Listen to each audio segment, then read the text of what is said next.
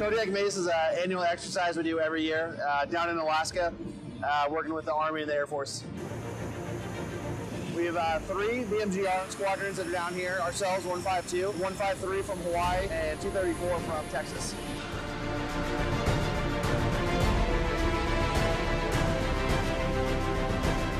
This week we did mostly low altitude training, threat reaction, radar reaction.